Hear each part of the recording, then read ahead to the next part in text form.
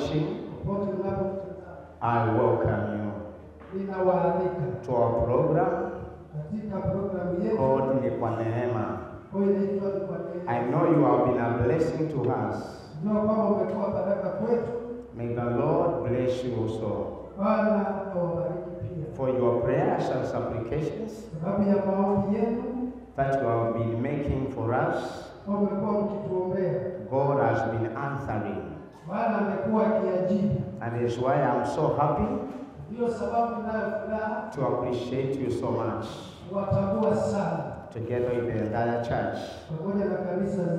Today we have Holy Communion,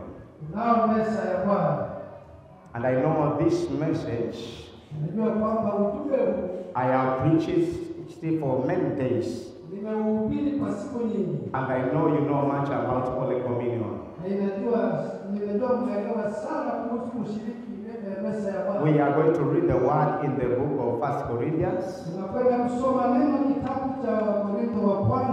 the 11th chapter, verse number 23. The 1 Corinthians chapter 11, verse number 23 downwards. For I received from the Lord that which also I delivered to you, that the Lord Jesus, on the same night in which he was betrayed, took bread, and when he had given thanks, he broke it and said, "Take, eat, this is my body which is broken for you. Do this in remembrance of me."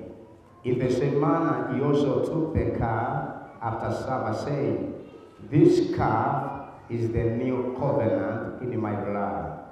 This do as often as you drink it in remembrance of me. For as often as you eat this bread and drink this cup, you proclaim the Lord's death till he comes." Verse 27. Therefore, whoever eats this bread or drinks this cup of the Lord in an unworthy manner will be guilty for the body and the blood of the Lord. But let a man examine himself, and so let him eat of the bread and drink of the cup. May the Lord bless his word. Holy Communion means eating together to remember the death and resurrection of Jesus Christ.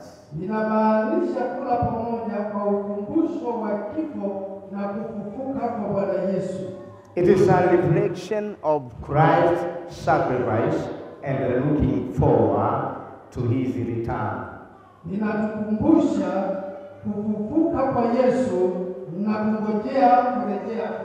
So it means a lot for the Church of Jesus Christ.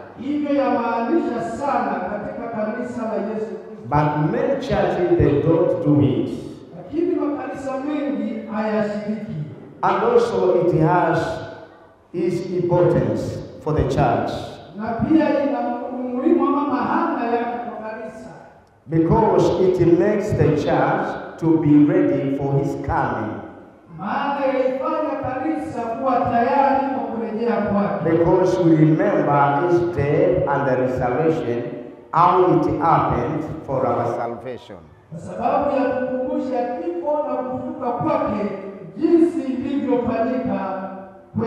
When we do it, Holy Communion, all the time we remember the death and the resurrection about Jesus Christ. So in the church, it means a lot for our salvation. All the time, it will make you to hate sin, to hate iniquities, and all transgressions. When we do it, Praise the Lord. It is one way of honoring God's word because He said, "Do this in remembrance of me."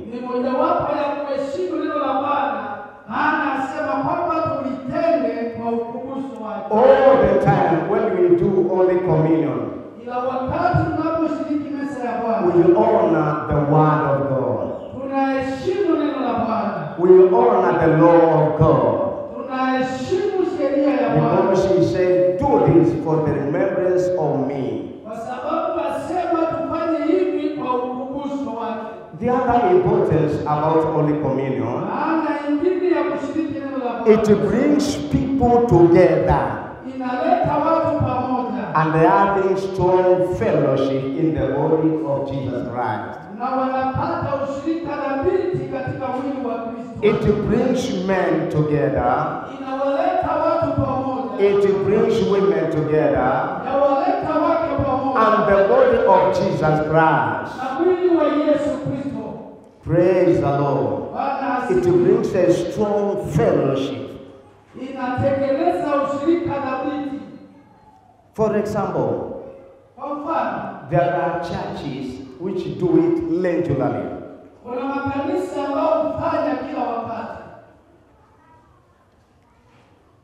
Even if you are sick, they will do it for you.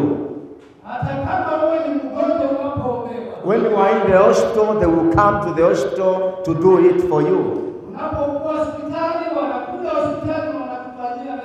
Even if there is a burial, you meet them doing it there. When they meet in fellowship, you will see them doing it. And when you look upon his or her fellowship, they are very strong in oneness. They are very strong in unity. They are very strong in unity and oneness. Why? Because of Holy Communion. It brings people together and having strong fellowship. Praise the Lord. When we do Holy Communion, it reminds the church where they are supposed to be doing the work of God, eating what is abomination, doing the right things all the time. So it is very important to do as a church. Praise the Lord. And remember this. All the time. When we do it, we examine ourselves. We come back to ourselves. If you have been doing wrong, if your ways are not right with God, you rectify. You rectify. So it is so important to the church. Because you rectify. If you have sinned, you repent. If you have done iniquity or transgressions, you go back to the Lord in a way of repentance. Praise the Lord. When we come to the bread,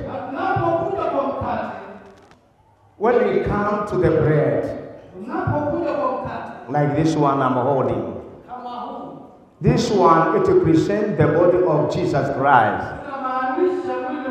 It is the bread. But you pray, believing it will represent the body of Jesus Christ. Because in the book of John chapter 6 verse 33 down to 35, Jesus himself said, that is the bread of life. He is the bread of life. So when we partake of it, This one gives the world the life, gives the world life. Because the bread contains many things in it. So brings the life to the world. Brings life to the church. Praise the Lord. This bread also it renews our spiritual life as we partake it. It keeps the church healthy and it makes the church to be strong in the spirit.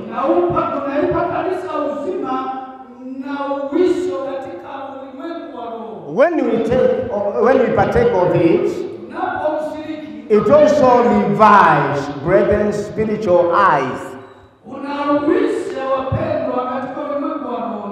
This bread, it reminds us that Jesus Christ was being broken for the supreme sacrifice for our sins.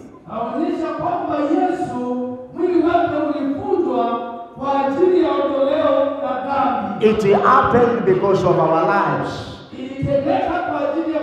It was being broken for our lives. When we call upon Him, He does for us. Praise the Lord. When we come to the cup, this one, it will represent the blood of a new covenant. When we read the book of Mark chapter 14, verse number 21.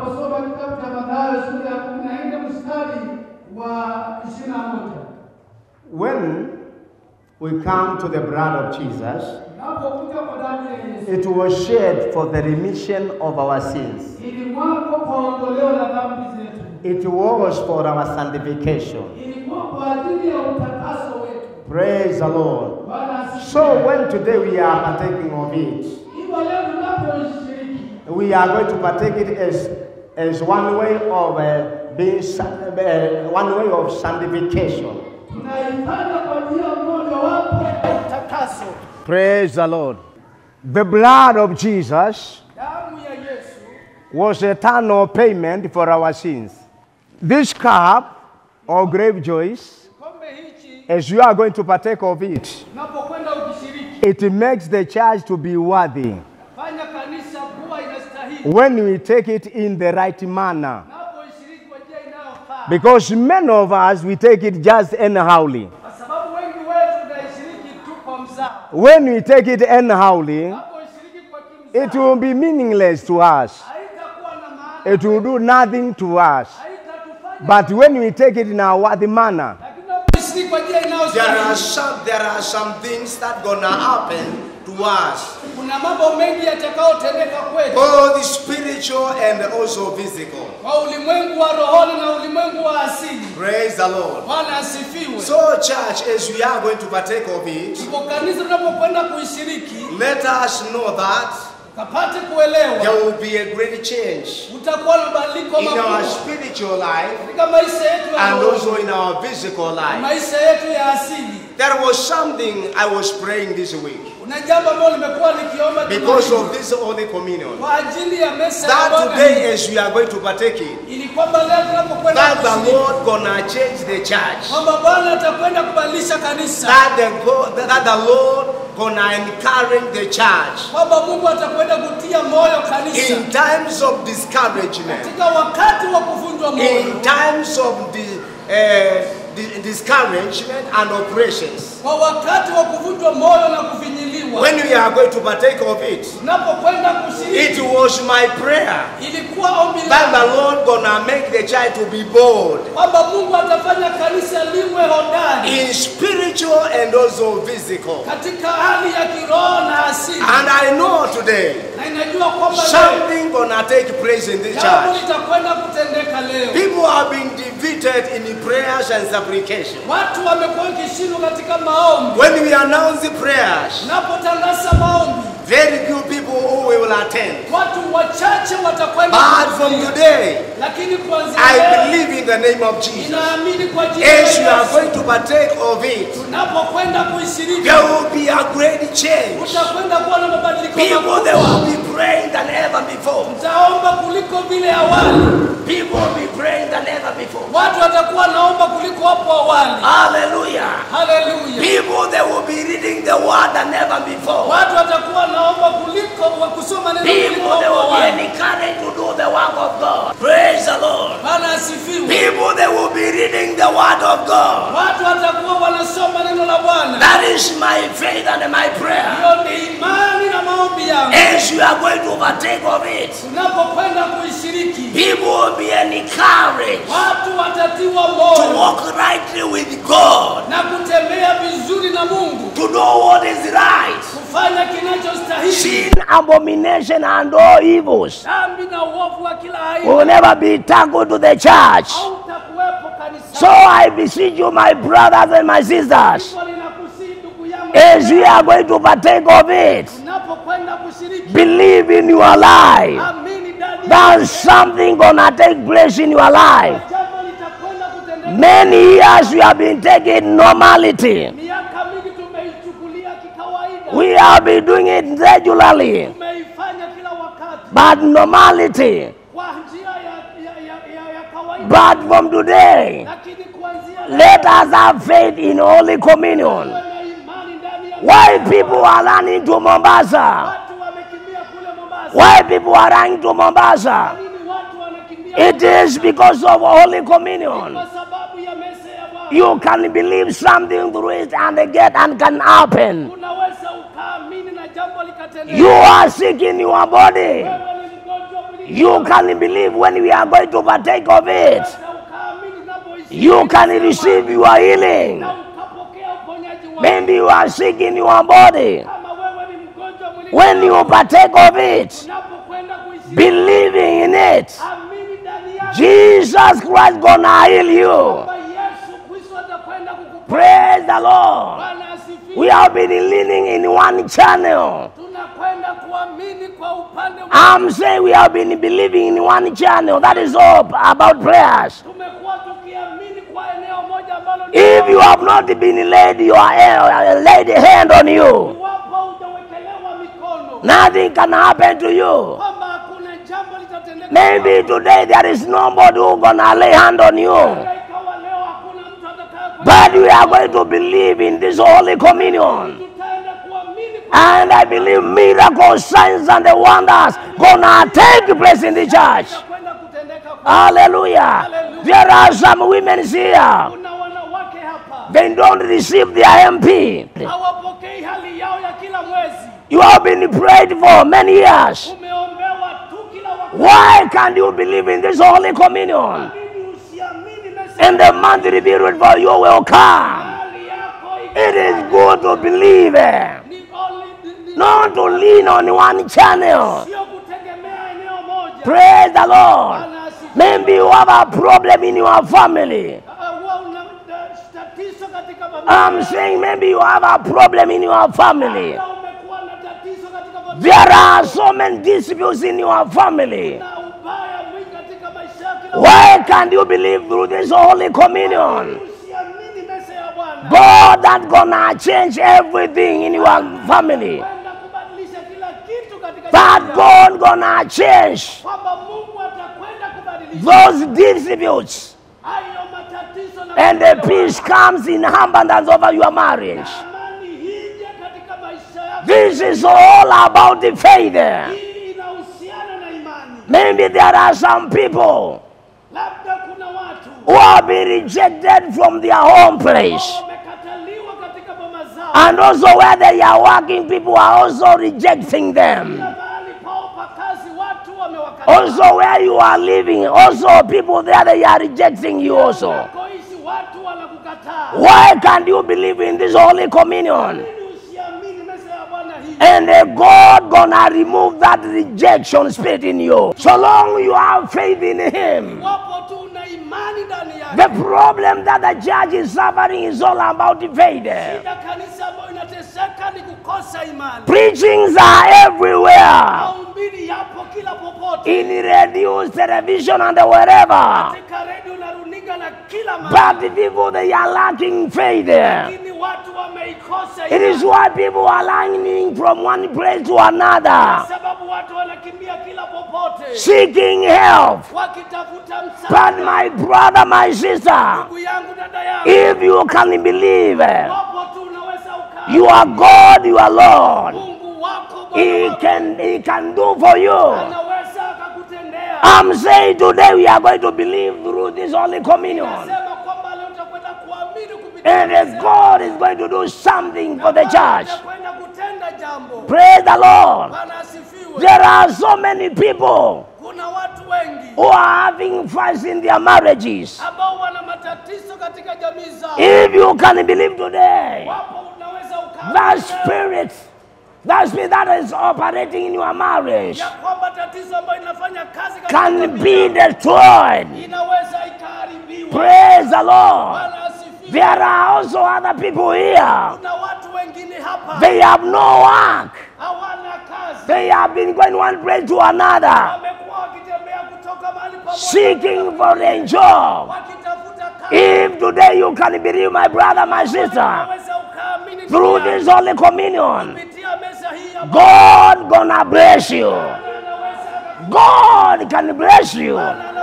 He can give you a work, anaweza akakupa and the mighty things gonna happen to your life. makubwa yanaweza yakatendeka maishani. Praise the Lord. Bwana asifiwe. I know I'm talking with the people. Ninajua kwamba naongea na watu All many of us are desperate in life. ambao hawana mwelekeo All are so desperate, ambao hawana mwelekeo are so pressed by the devil. wamevinyiliwa na shetani. But my brother, my sister, Lakini ndugu yangu, if you can raise up your faith, unaweza ukainua you can do whatever you need. na ukafanya chochote unachohitaji. Hallelujah. Hallelujah. Praise the Lord. Bwana asifiwe. Hallelujah. Hallelujah. Oh, you can believe Hivyo unaweza in ukaamini any case of the problem that you are going through, kwa tatizo ambao unaweza kuwa unapitia and God can do for you. na Mungu atakutendea. It's all about faith. There are some people here, Kuna watu hapa their businesses are not operating well. biashara zao hazifanyi vizuri. Hallelujah. Hallelujah. You can believe something big, not small things. Naweza ukaaminia kwa mambo makubwa si madogo. Because there is a prayer that I'm making, Maana kuna maombi ambao and I'm believing God gonna do it soon. kwamba kuna jambo Mungu atakwenda kufanya hivi karibuni. There are people here who will be having supermarkets. Kuna watu wakubwa hapa watakwenda kuwa na maduka makubwa. There are some people who will be having their companies here. Kuna watu hapa watakwenda kuwa na kampuni. There are people who will be doing a great businesses, Kuna watu watafanya biashara kubwa international businesses, kimataifa, outside the country, outside our nation. hata nje ya taifa letu. If you believe, can you say a big amen? Kama unaamini sema amina kubwa. Hallelujah. Hallelujah. Why can't we believe in God Kwa nini tusimwamini Mungu for big things? kwa mambo makubwa?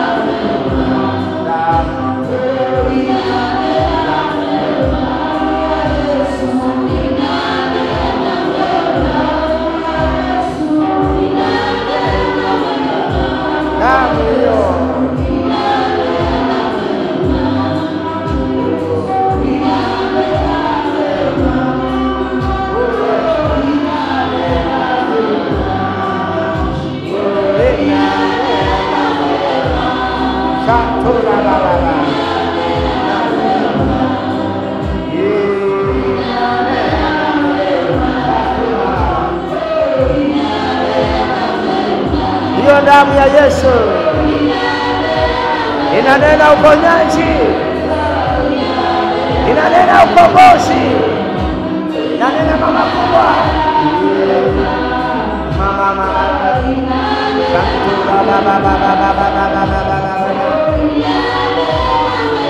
hiyo damu, hiyo damu, shatarama, hiyo damu ya Yesu, hiyo damu nasema, shantula baba nasema, hiyo damu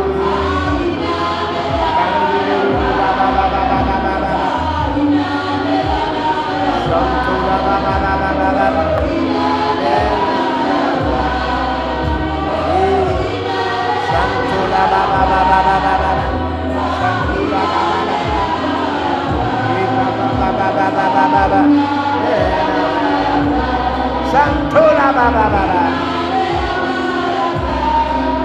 inanena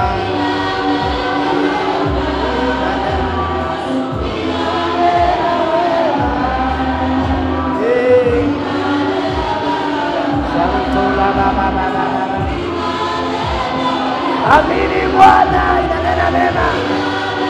Amini Bwana, my brother, my sister. Inanena nena.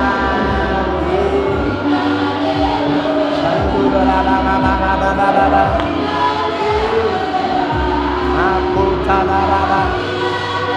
Santula baba baba baba baba. Santala baba baba. Ya pale nyumbani tutafika hapo upande wa Holy Communion. Niseme ya kwamba maisha yako hayatabaki ya kawaida pale nyumbani. Mungu akujalie kibali na neema isiyo ya kawaida.